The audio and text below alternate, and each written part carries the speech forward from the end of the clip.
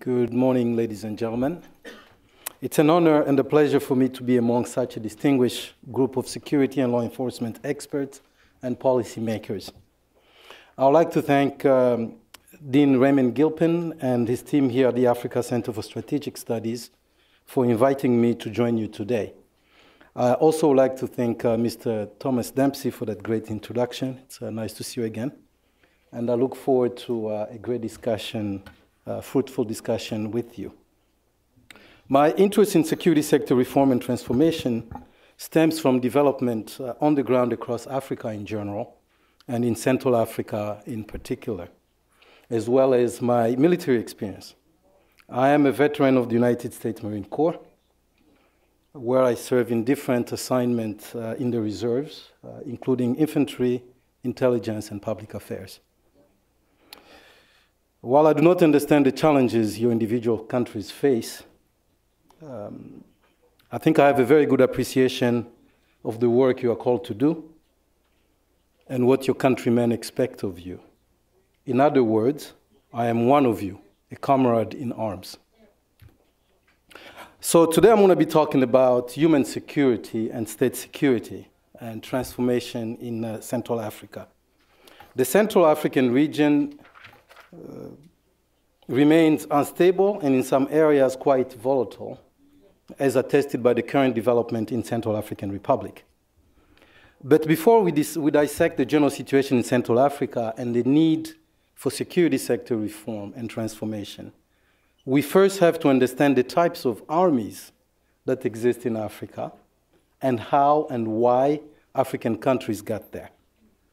We should understand that history because it's critical in mapping out the road to change and transformation. Over the last 5 decades of independence in Africa, 4 major categories of armies have emerged. The term army here refers broadly to security institutions, including intelligence services and law enforcement outfits. The first category is the professional Republican Army.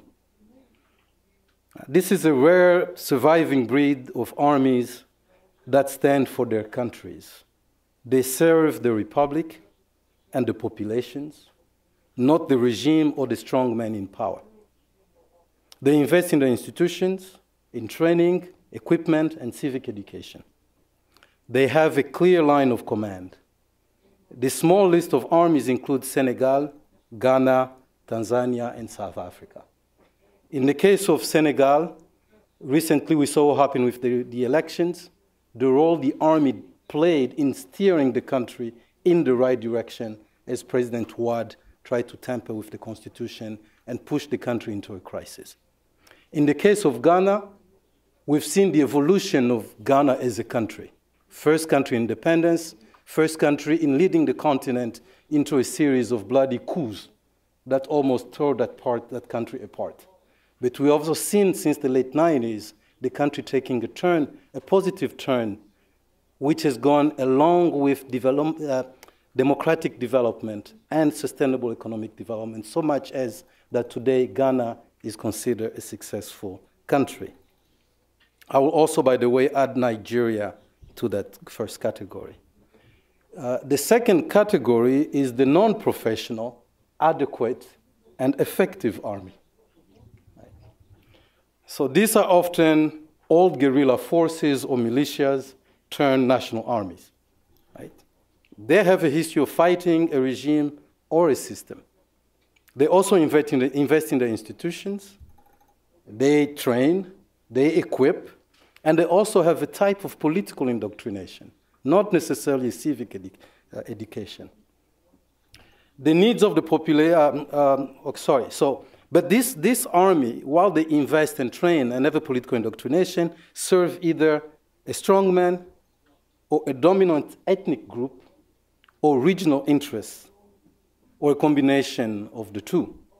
They do not serve the republic, and the needs of the populations are subordinate to the survival of the regime. This category includes Republic of Congo, Uganda, Rwanda, Ethiopia, and Chad. The third category is the non-professional, inadequate, and ineffective army. So these armies are built either on the remnant of old, strong, effective institutions, defunct guerrillas, or militias. There is very little investment in institutions, very little training, and very little equipment. Right? When money is disbursed for institution, it rarely reaches the target. There are parallel chains of command, and typically these armies are characterized by divided loyalty, inter-unit tension and rivalry, as well as discrimination within units and ranks. While these armies also try to serve a regime or strongman, there seems to be no coherent vision, no overarching policy. Examples of this army include the Democratic Republic of Congo, Burundi, South Sudan. The fourth category of army is a hybrid of the first three, and this includes the rest of the continent. So depending on where you sit, what your history is, often you have a mixed bag, which means we're still struggling to find armies that are professional, Republican, and effective, which means armies that stand as the pillar of what my colleague Thierry Virculon was describing earlier in pushing for reform and being part of the solution. So for the purpose of this discussion, Central Africa includes the Central African Republic, the Republic of Congo, Angola, South Sudan, Uganda, Rwanda, Burundi, Tanzania, and Democratic Republic of Congo. There are several causes that have led to the current crisis in Central Africa. Some of them are historical, and some of them are quite recent. The two main causes historically have been the Cold War. We know that countries in Africa, right after independence, were thrust into the Cold War, had to choose a camp, quite at the beginning, at the outset of their own emergence as countries. You were in one camp or in the other. For the Francophone countries, most of them just fell into the French umbrella of protection. Right? So the result was an undermining, constant and permanent, of the building of Republican armies. Mobutu could not have built a Republican army that would be sustainable if he's more concerned about surviving and serving Washington and Paris and Brussels. Right? The Nigerian, if they're serving the interests of France, and France is going to protect them, why should they care as much? Because that will be guaranteed. And then in the 80s, we got to face structural adjustment. So while a lot of these young nations were struggling to build certain armies that were worth something, and in the case of DRC, we tend to forget, but the Congolese army, the Zaire army, stood for something. At one point, it did work. This was the army that the US relied on in Angola. It was the army that trained a lot of neighboring countries. And even countries like the DRC at one point had an army that fell closer to the second category, an army that was partially professional, not fully Republican, but effective and adequate. It is the Zairean army that fought the communists in Angola. It was the Zairean army that trained a lot of the neighboring countries. It was the Zairean army that stopped Gaddafi in Chad with the Awuzu Strip. So with the distance of time, sometimes it's difficult to imagine that actually happened. It did happen. At one point, US officers were doing their advanced training in Zaire. I remember as late as 1988, US majors and other field officers were choosing as an option, instead of coming here at the War College or going to graduate institution across the country, we're going to Kinshasa and spending a year at the Centre Supérieur Militaire. And that training was fully recognized by the United States, which speaks of the quality of the military training at the time. Then a structural adjustment arrived. We tend to forget this. It's very important. Countries in Africa were forced to embark on restructuring of their economies to fit the perspective driven by Washington or London. This is the years of Margaret Thatcher and President Ronald Reagan. So with the turning off of the spigot, a lot of these countries were forced to reduce investment not only in health or public education, but also in the military. So you can also trace that bad choice or set of bad choices country were facing with the decline of the quality of militaries across the continent. So, Cold War, protection from colonial powers, structural adjustment, that kind of set the trend of where we were going. That was the late 80s. Then the 90s arrived.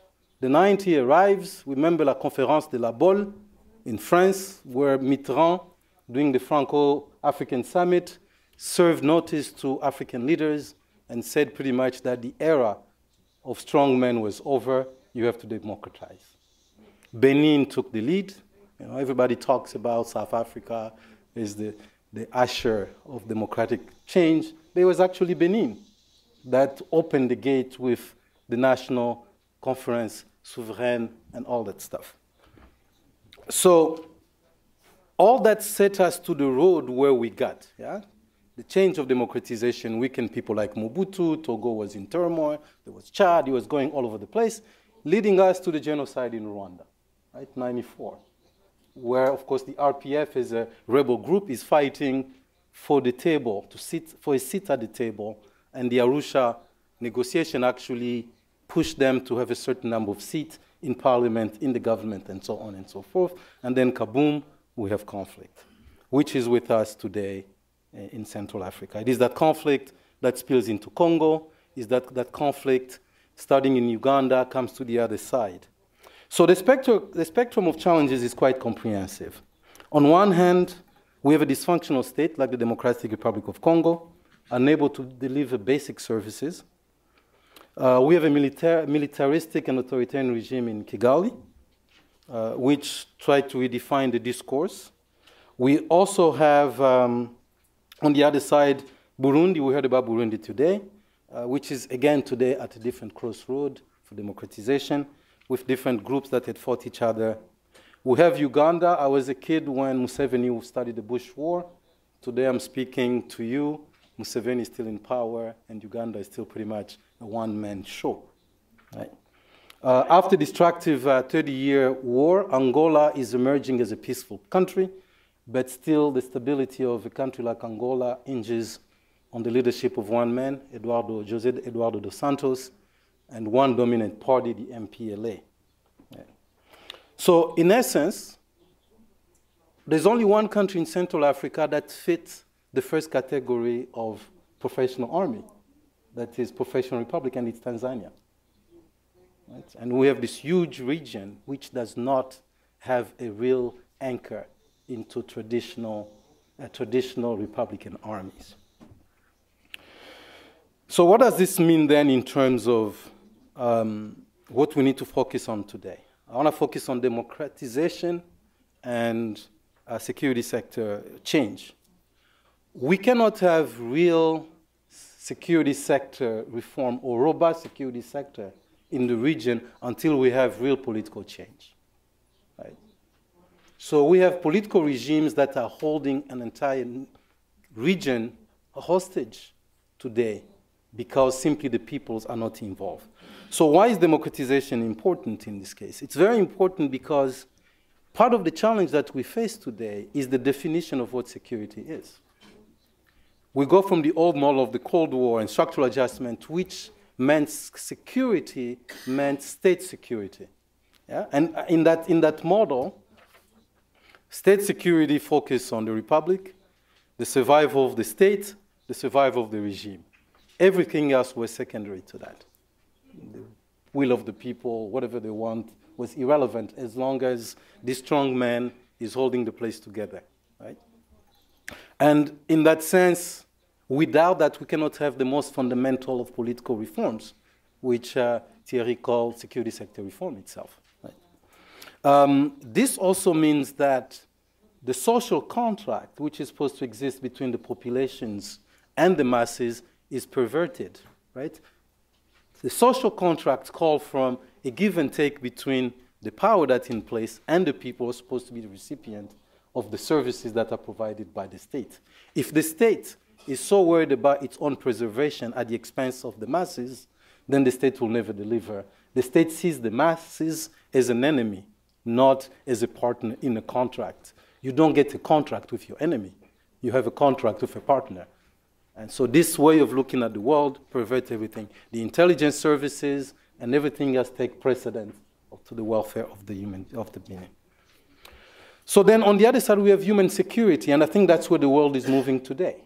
Right? So if we look at developed nations, and we look at the different countries in Africa, it is the need for human security that's at the source of the crisis. So in Central Africa, whether you want to talk about IDPs, which are over 2 million now in the region, IDPs do not just stay in Congo. They cross into Rwanda, they go into Uganda, the guy from Bangui come into northern Congo.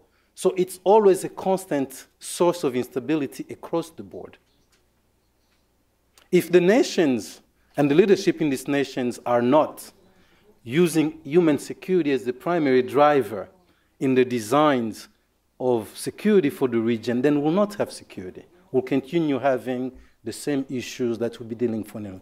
In the case of the DRC, there's a problem with the legitimacy of the very system that is trying to restructure the security sector. And that cannot work because of the reason that I've just mentioned here. If the regime in Kinshasa is trying to survive, what incentive does the regime have to restructure the security? In that way, you can look at the conflict in the East as a good thing because it distracts people. You can just do the bare minimum and say that we're doing something, but 20 years later, you are still at the same place. To put in perspective, Mobutu fell in 1996. What? The war started in 1996, he fled the country in 1997. We are in 1213. So kids who were born in 1997, are finishing high school today.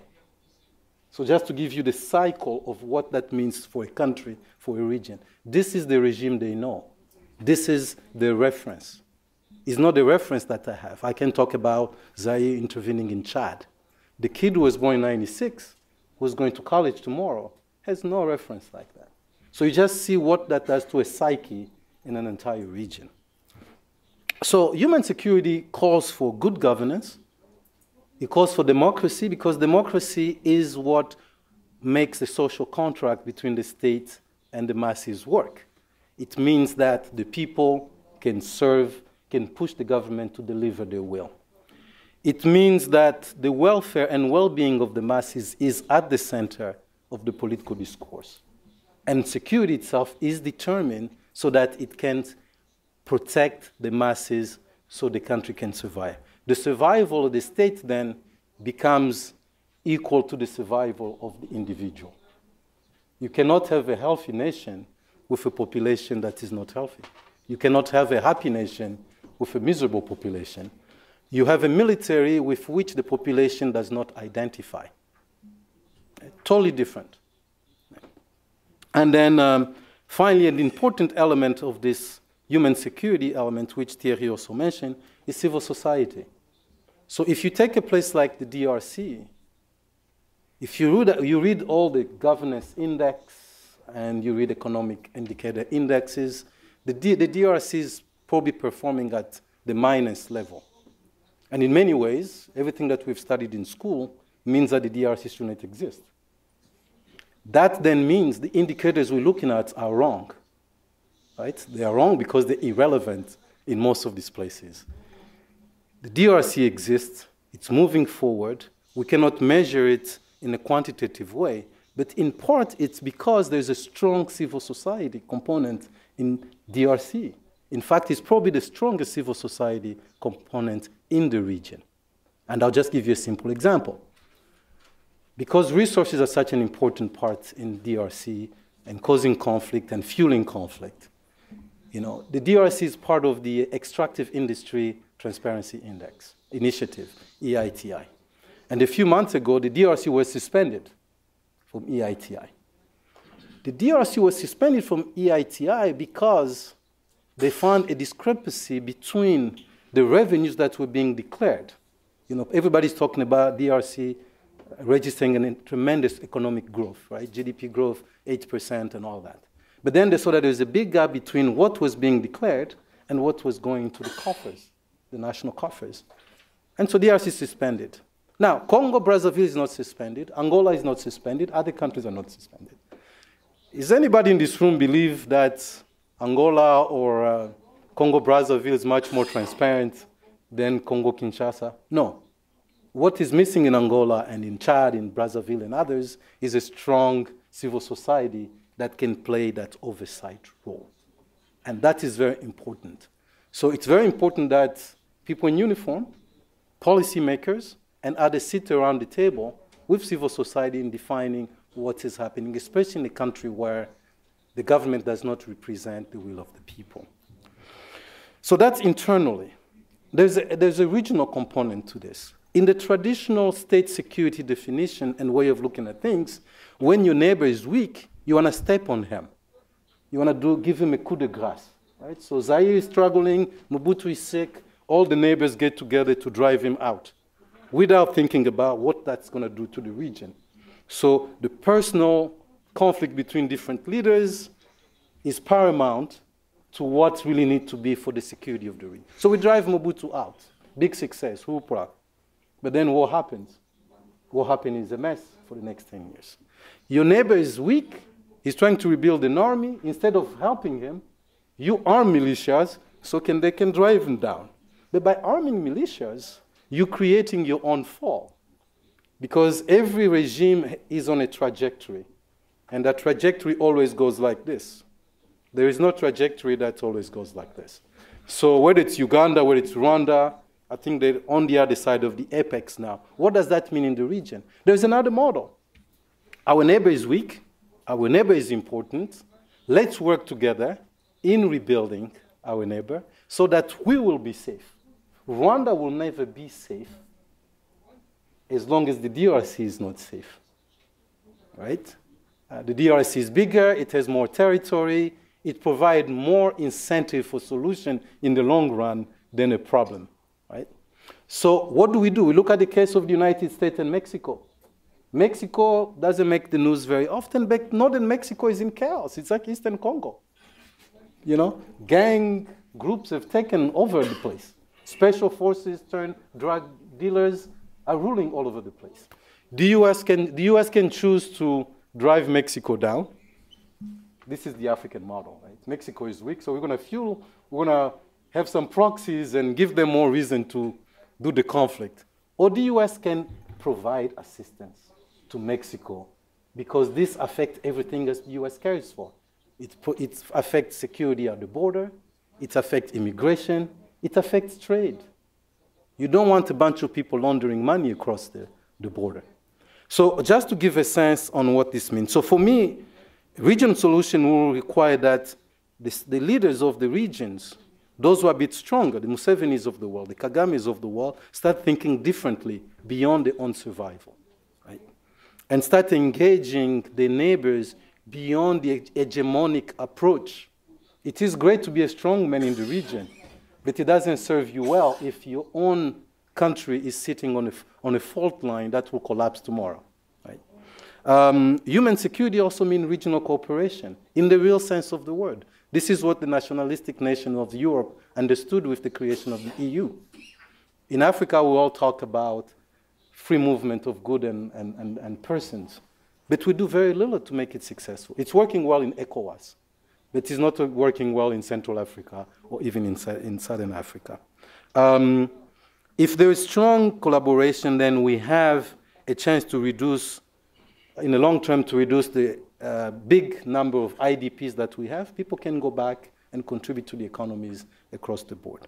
So in essence, transformation for the security sector starts with the change of our definition of what security is.